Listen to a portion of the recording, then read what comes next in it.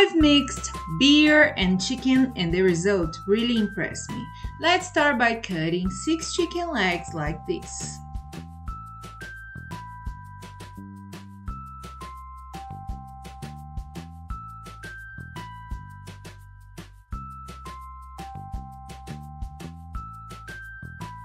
Let's add 1 tablespoon of ginger in a glass bowl with the chicken legs,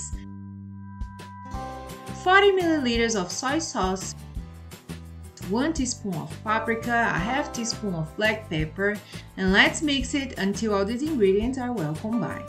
Now let's chop 1 onion in very thin slices, just like this.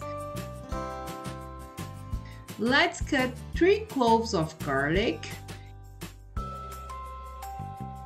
And in a frying pan, let's add 2 tablespoons of olive oil.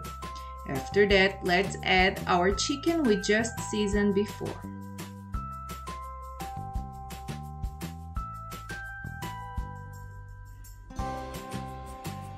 Let's fry the chicken one side and then let's turn it,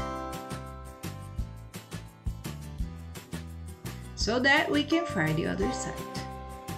And look at this color, it's getting really beautiful.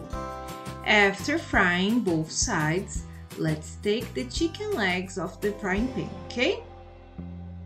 Now let's add the garlic clove that we chopped before and the onion we chopped before. Let's fry it for a couple of minutes. Guys, this recipe is perfect for lunch or dinner. Prepare this recipe at home and I'm sure you won't regret. Now let's add the chicken legs like this. And let's add 250 milliliters of beer. Now let's put the lid on and let's cook it for about 30 minutes. Now let's cut some parsley. The quantity is to taste, alright?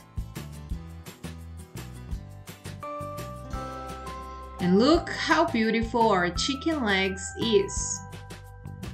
Now let's put it in a plate and then let's add the parsley on top of everything and our recipe is ready.